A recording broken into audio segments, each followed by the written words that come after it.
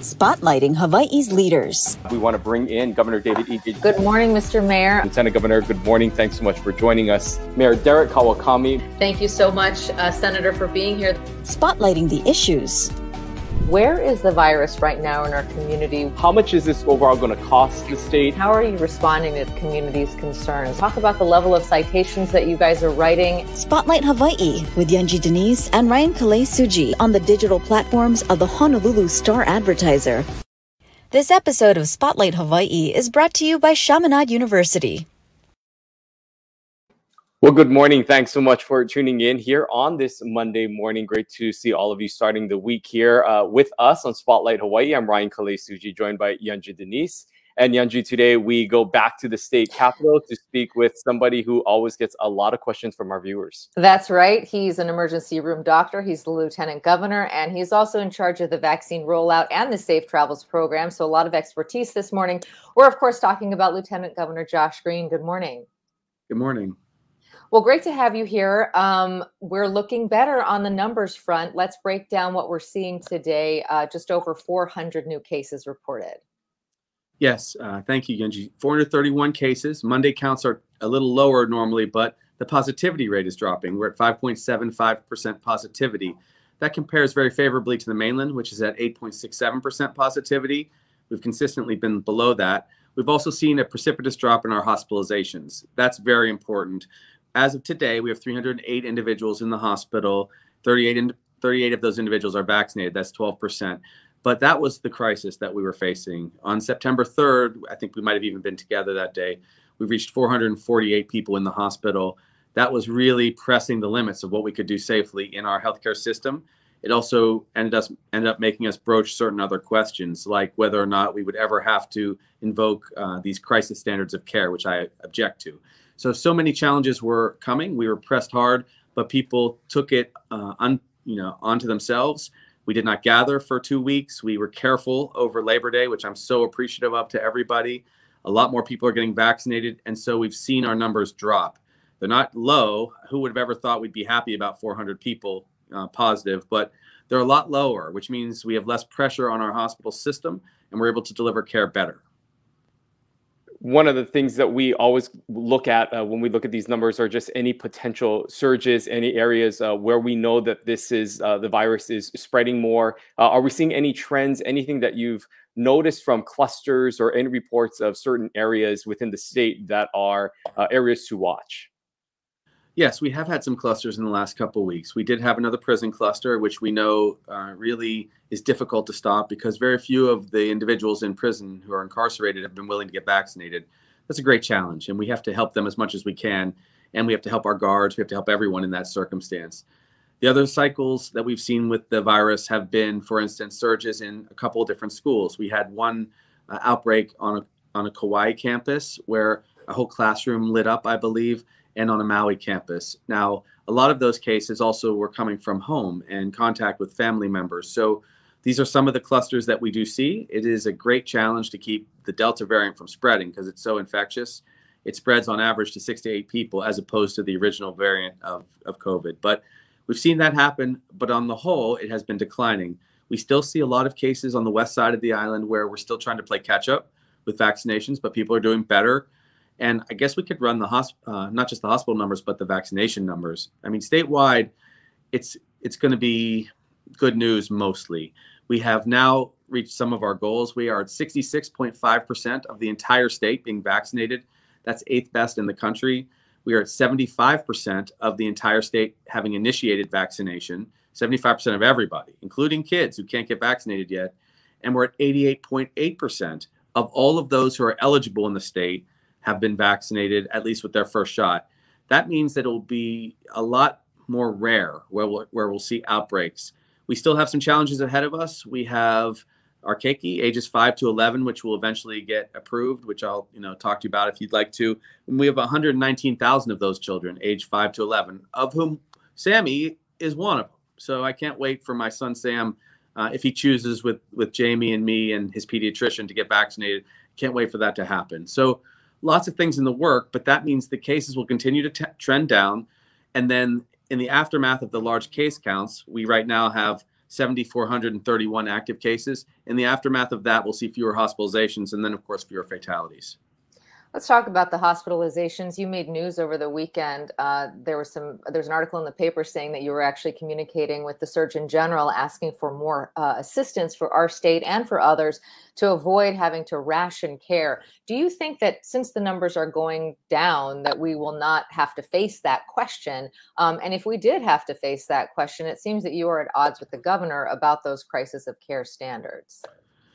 Yes, there's a lot to unpack there. So first of all, most importantly for our people, I do not think we'll ever have to do that. I think that we are sufficiently out of the red zone. We are down, hospitalization-wise, down 31% from our peak. So like I said, our peak was 448 on September 3rd, and today it's at 308.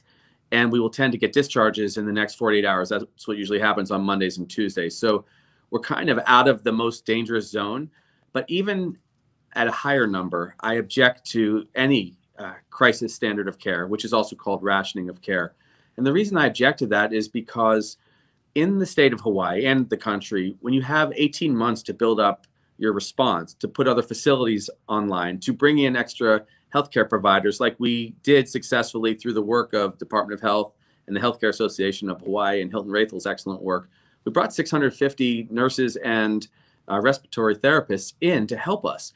We are going to keep some of those in a rolling fashion, and we're going to make sure that we care for everybody. But I know it really terrified people. I got calls from all over the country, actually, but in our state, I got calls from people 72, 75, 86, telling me, are we really considering rationing care if they end up sick? And the answer has to be no. We have to find a way. We can surge our intensive care unit capacity at least 20% of all of our facilities. We've been doing that for months on end. But we can actually do a lot more. We can use monoclonal antibodies, which you know are very valuable to keep people out of the hospital. So when I wrote to the Surgeon General, who is a friend, I told Dr. Murthy that we had a success here in Hawaii to do that. We stared down our peak and we were able to not use any rationing of care. Whereas in Idaho, for example, because they have not vaccinated their people, they went up to 25% positivity. So everyone's catching COVID there, and then they're going to be in the hospital and they will see fatalities. So I think there have to be extra nurses sent to Idaho and Texas and wherever there's a surge. Will it be difficult? Absolutely. It's difficult to find staff. Is it worth it? Without a doubt. We have CARES Act money. Every state does. We have access to communication with all of these different states. And when it's safe in one region, that's a good time to bring healthcare personnel to another if you want to avoid this. And so that's what I shared with the Surgeon General. It's also what I shared with all of our team. I think that the way that was rolled out was unfortunate because we had finally moved away from our peak, but there is no mountain we shouldn't move. We should move heaven and earth to prevent ever rationing care, especially from our seniors. And so that's the point I was trying to make. When you look across the country, there are many other states that are also surging and could be in that same vulnerable position that the state of Hawaii was just a few weeks ago with those rising numbers in the hospitals. Would there be enough nurses to go around throughout the country servicing all of these areas, as you mentioned, and say, if we end up back in a position like that, having to compete to try to get these nurses back in? I just imagine that with Delta surging throughout the country, it would be a little difficult to send these nurses to every state, essentially, or even half the states, should it get to that point. Well, you make a very good point, Ryan. So when we were at first pursuing this large cohort of nurses, we were in competition with Texas and Oregon, and that actually drove up the cost. But FEMA did pick up the cost of this initiative, and it saved many lives, I can tell you that. It's also supported our staff when they've gotten sick, and we've had otherwise large pieces of our healthcare community at home because they had to either go into isolation or quarantine or even be treated for COVID. Yes, it would be a challenge, but that's what the complex nature of this virus requires. It would also be something that we would be proud of as a nation. A lot of people have seen divisive arguments about vaccination, about mandates, about care delivered to different groups of people. Like I said earlier, Idaho is now rationing care. You could see how it would really unite us as a country if nurses were coming in from Montana, which has very low numbers, very, very rural, and we're able to go help out in neighboring Idaho. You could see how when Hawaii, say 4 or 6 months from now, is virtually all vaccinated and we have very few cases, you might very well be able to offer some support when we don't have a surge of COVID. And obviously in New York, where they had a terrible go early on, and they were asking people to send ventilators there, they've since seen a big decline in their COVID rates, and we might be able to help them. So there's lots of different things that we could do as a country, and that's really why you have the centralized federal government as your partner in this battle. But it's never easy. I've even recommended that we bring in some visiting nurses from foreign nations that don't have COVID, as long as they're fully licensed and we can trust that they will deliver top-notch care to our people. We've long done that. We often do hire lots of nurses from the Philippines and other countries in Asia. So this is a unique time. I think it's got to be all hands on deck, and it has been for us in Hawaii. So we're thankful to the federal government for what they've done. And that really is what spawned the idea for us to, number one, not ration care anywhere in our country, and to do it in a partnership with all of our other states.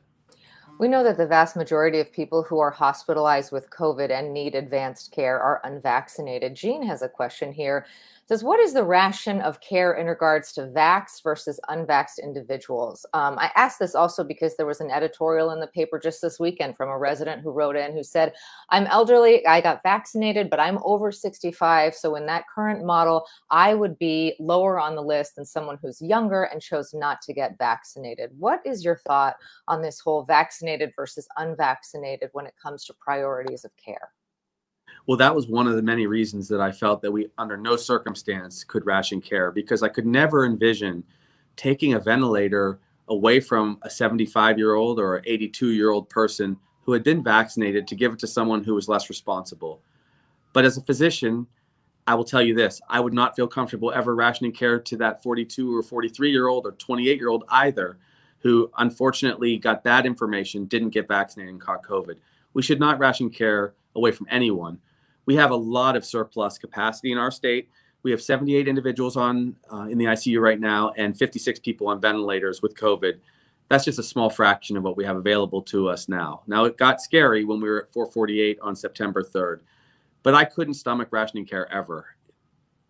These are the questions that really divide society. Can you imagine if we started telling people one way or another that they could not receive care because of their vaccination status, because of their age, because of their race? These are impossibilities for us. And I think it really would damage the fabric of our values in Hawaii and in our country. It would create a moral problem for physicians and nurses all across the state. You just can't go there. It's different if there is a plane crash or a terrorist attack where you, in the moment, have to make decisions about triage. And as an emergency room physician, I've many times had to triage patients when many people have come in with a car accident where we have to quickly go to the first patient, then the second, then the third, based on how ill they are or how hurt they are. But that's not what you have to do when you can plan months ahead for capacity at a hospital or monoclonal antibodies or oxygen or a nurse. So I didn't want us to go there because it's already pretty contentious. I think you guys are all aware that it's so sensitive an issue that people are protesting, both for vaccinations and against. There are people who are so strongly opposed to vaccinations or mandates that they are rallying in the streets of Waikiki. And I want us to come together because at the end of the day, you know that we can spread COVID between ourselves, whether we're vaccinated yet or not. We have our kids. We all have kids. And it's been pretty disconcerting to see people have so much hate for one another when really we normally love each other in Hawaii. A few weeks back, we saw a number of implementations and restrictions that were placed back, especially here in the city and county of Honolulu. Since then, of course, Safer Access Oahu was launched, and there have been measures taken to help to bring those numbers down. Now, the mayor said that this would go on for a few weeks, for 21 days.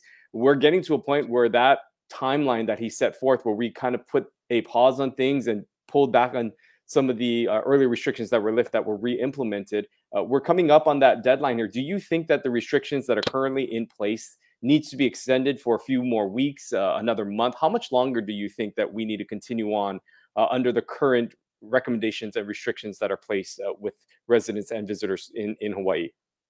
That's a very good question. So this is obviously a question that the mayor has to wrestle with and with the governor. But I would say this, we've had a good 4 weeks, but we're not completely out of the woods yet.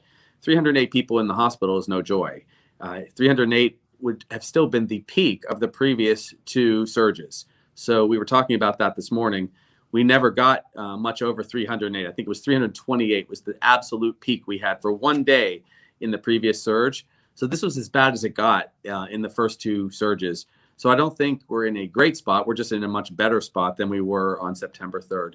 I think it would merit 4 more weeks, without a doubt, to keep things kind of calming down. The case counts are dropping now, and I think that it's good to see the benefit of the vaccination movement kind of locked in. Also, I would like to see some other changes, though. Life does have to go on. We want to make sure we salvage the fall for the purposes of travel, for the holidays. Right around the corner is Thanksgiving and then Christmas and New Year's. We don't want to see a big surge then, which is more costly than losing part of September, early October. But we can be sensible. For instance, we should really get back to letting some of the normalcy return for parents going to see their kids play high school sports. If they're vaccinated or tested, there's no reason they shouldn't be able to see their kids. They should be smart and safe, but they should be able to see their kids play. Same thing for UH football. States all across the country are looking at that, and they're letting gigantic crowds, sometimes unvaccinated, be together to watch major football games. I think in our state, it's certainly safe if we are vaccinated that we can send our fans back to watch UH football. These are the kind of things which you gradually get back to normal. Restaurants, the gathering sizes are not too, I guess, difficult to deal with. The outdoor gathering has been kind of kept under wraps a little bit, which is good because there was spread from some outdoor gatherings. We still need to be safe. And I don't think 4 weeks or 2 weeks is going to hurt. But that's a question for the mayor. I think that Mayor Blangiardi did a pretty good job kind of striking a balance between what we could do to keep our society and our economy going with what we could tolerate as individuals.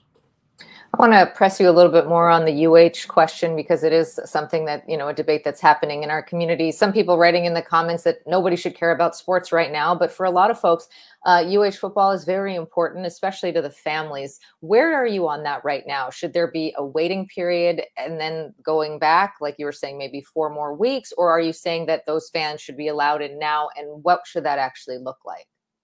Well, I definitely think fully vaccinated family members should be able to go to games and see their sons or daughters play sports. I think that is a fully safe environment for them to do it. And even a larger crowd, as long as people are fully vaccinated or tested within 3 days, that again is fine. I know that they have a 2-day limit on the testing for their SAFE program or their Safe Events program, but it was really 3 days, which I felt was a kind of a normal standard. Yeah, sports are secondary as far as the overall function of society, but they are also the beginning of returning to normal. And I think we can begin to return to normal because we've got, for now, the virus under control. Also, when you have such a large percentage of your population vaccinated, you're just not going to see a lot of community spread. And that's the truth. I mean, you got to follow the science.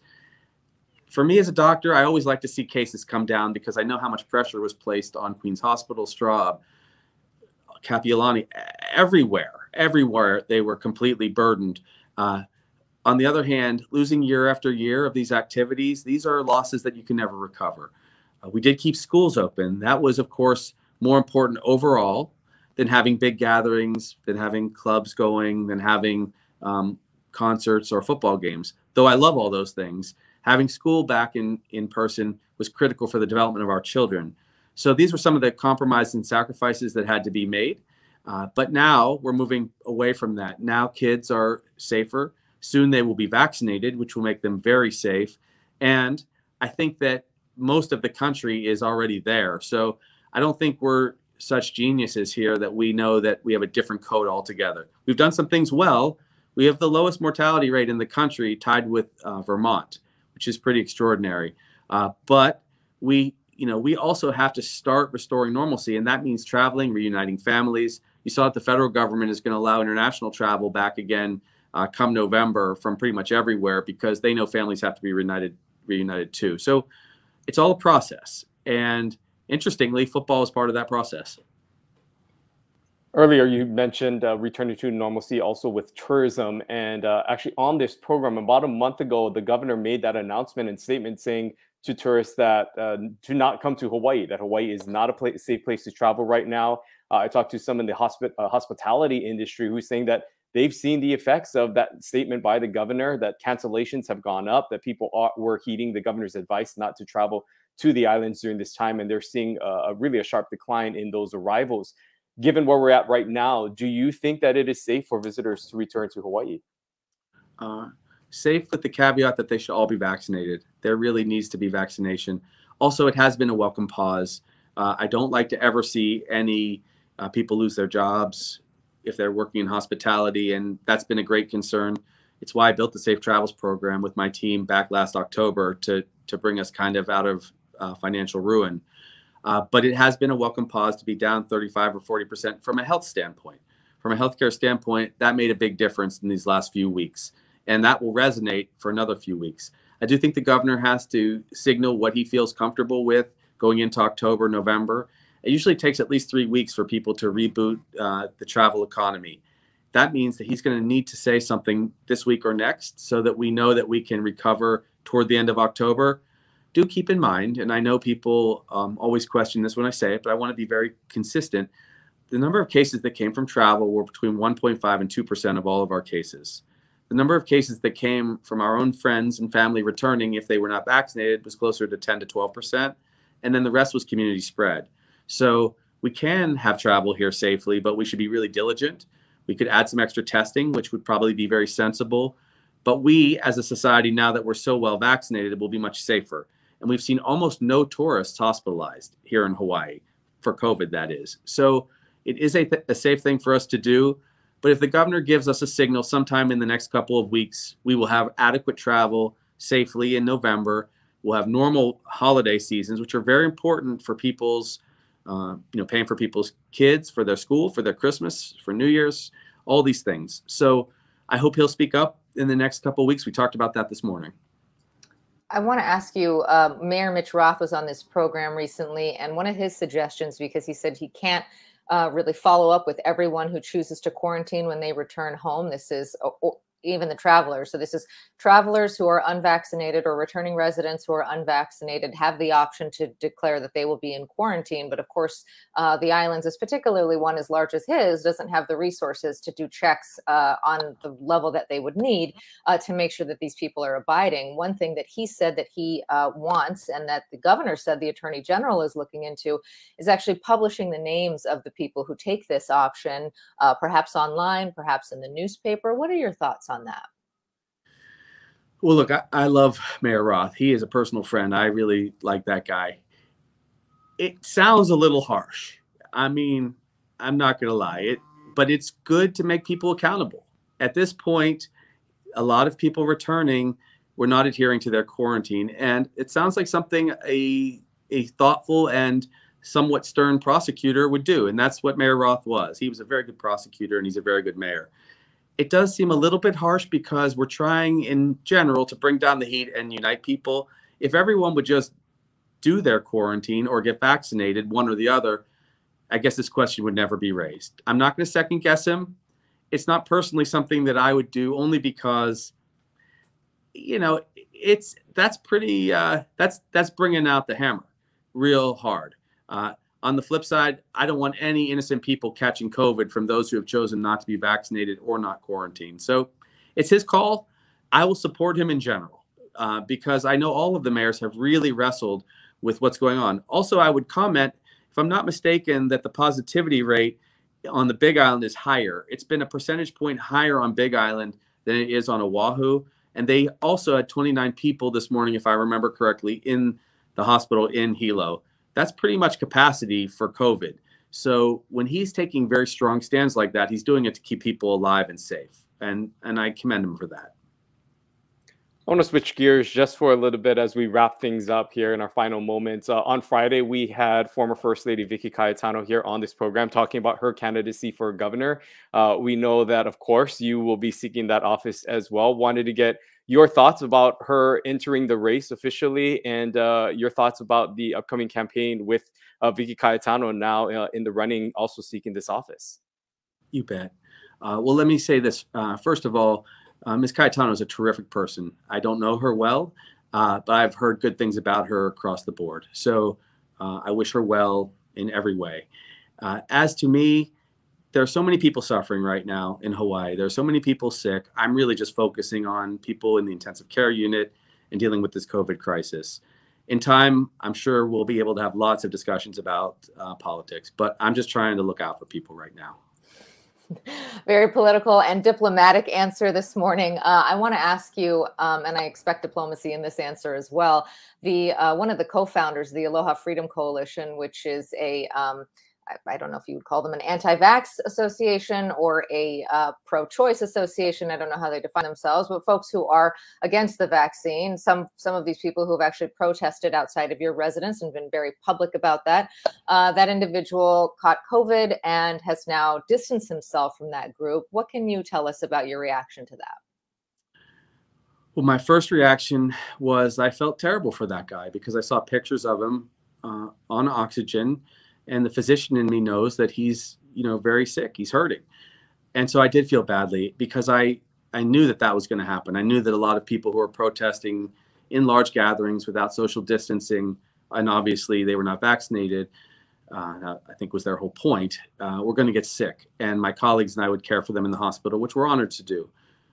As to that group, of course, I'm very frustrated with them because they scared a lot of people. They scared a lot of innocent people. As of now, I think I said there's 148,000 people who have not yet gotten vaccinated that are eligible. And it's my understanding that many of those individuals are watching those protests and having second thoughts about taking the necessary step to get safe through vaccination.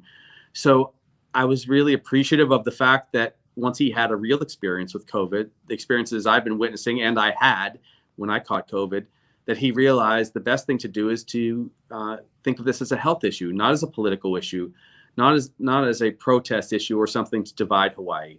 So I wish him well. I want him to get better. I want his wife to get better. And I want all of the people in all of these organizations to look at this through the lens of healthcare because children can catch COVID. Our kupuna are starting to begin to lose their immunity, although they're going to get the booster shot obviously soon. This is really what America has to be about and Hawaii has to be about.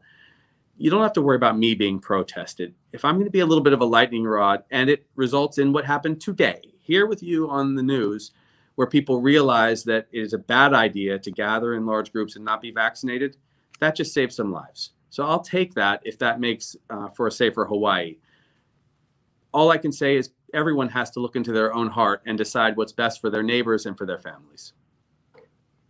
As we wrap up here, I wanted to just look forward. We know that we continue to wait for approval on some of the things like the booster shot. We know today Pfizer also will be seeking its approval for the vaccine for children ages 5 to 11. As we look ahead at potential booster shots, as more vaccine for children becoming available, is the state prepared as we begin this new phase of rollouts for vaccines and booster shots? It is 119,000 keiki between age 5 and 11. Like I said, Sam is one. My 14-year-old already has been vaccinated twice with the Pfizer. We're ready. It'll be at schools. It'll be at clinics. It will be at pharmacies. We will encourage all of those 119,000 children to get the Pfizer vaccine or whatever else is available. What they did is they have it at a 30% dosage strength, and it showed in trials to be both safe and also to be as effective for adults and adolescents. So I'm very excited because that means a lot less spread to kids, means teachers will be safer, people who work at schools will be safer, society will be safer.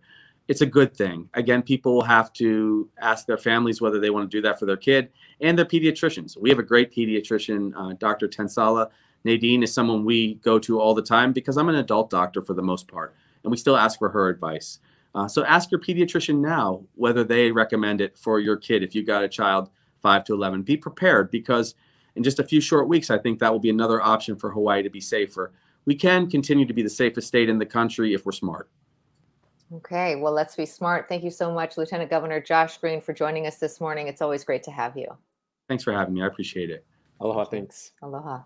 Well, great to hear from him there. And you saw a little bit of divergence with him and the governor on a couple of key issues, travel being one of them. He said that the governor needs to make a statement in the next week or two to reignite, if you will, the tourism economy, because we did see a big drop in travel and cancellations. And he's saying now that the numbers are going down, we should try to encourage people to come to Hawaii for the holiday season because it is such an important part of our economic engine. And then on the issue of sports, we know that there's some mixed feelings on whether that's a big issue or not, but for some families, as we noted, it is very important. And he's breaking with the governor there as well, saying that the fans, at least a limited number who are fully vaccinated, should be allowed back in the stands. And will be interesting to see how and if the governor responds. The statement that the governor just made on this program a week ago clearly said that he doesn't believe that it is safe that a group gathering with that many people would be against what current restrictions are in place, and it's counter to what they believe is a safe method moving forward, and that it just was simply not the time to allow any sort of crowds to gather in any capacity, be it at a sporting event or otherwise. And so the lieutenant governor obviously making his opinion known on this subject, saying that at least family members, as you noted, should be allowed to enter the stadium. We'll see if there's a response from the governor. Oftentimes there is a lot of contrast in their beliefs and their styles and what they decide is the best steps forward. But ultimately, the governor is the one that has that authority, and we'll have to wait and see what he says. But also the lieutenant governor noting that cases continue to drop, and we're also seeing that reflected in the hospitals. He's saying that we should also see a lower number in the next few days with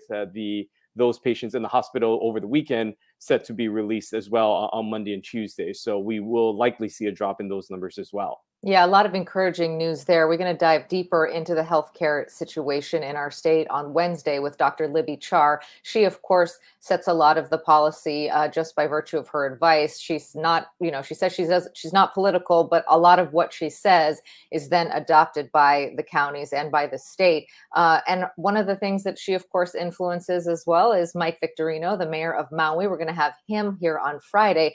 We're going to ask him about his Safer Outside program, which kind of mirrors the Safe Access Oahu program. Those are the two counties right now in the state that have adopted these vaccine verification programs. We'll ask him about how that's going in Maui. We've seen a lot of protests on the Valley Isle, so we'll have to see how that goes. That's right. Looking forward to the conversations this week. We want to thank you for being a part of the conversation today and the Lieutenant Governor for taking time to start his week off with us. We'll see you right back here on Wednesday for another episode of Spotlight Hawaii. Aloha. Aloha. This episode of Spotlight Hawaii was brought to you by Chaminade University.